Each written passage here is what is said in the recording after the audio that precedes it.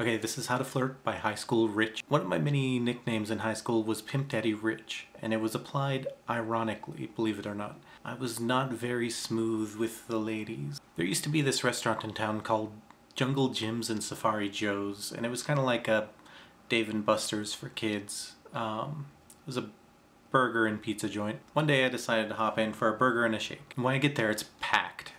There's a bus from out of town, and all the kids there are having some kind of dance. So I go inside and I order a burger and a shake. Just as I'm about to leave, this slow song comes on. And I look around and I see that there's only a couple people on the dance floor. And like all the boys are on one side and all the girls are lined up on the other side, and nobody's doing anything. And I realized that I didn't know anybody in this entire restaurant. They were all out of town kids, and nobody knew who I was. So I decided, since I didn't have anything to lose, that I would be bold and I would just walk up to the hottest girl I saw and ask her to dance. So I muster up the courage. I walk up to the hottest girl out there and I say, "Hey, do you want to dance?" And she looks at me and she says, "No." And so I stood there for a split second and I was thinking, well, that was awkward.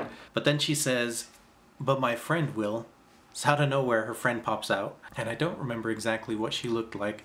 I just remember that she was not the hottest girl there, but I didn't want to seem like a shallow jerk, so I just danced with her.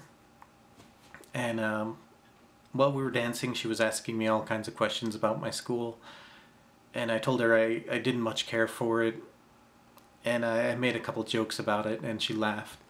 And I remember I felt really good that I was able to make her laugh and that I had the courage to actually get up and ask somebody. So a couple minutes later, the song ends, and I thank her for the dance, and then I just turn and I walk out the door, I get in my car, and I just drive off. And I'm pretty sure I didn't tell anybody about that moment.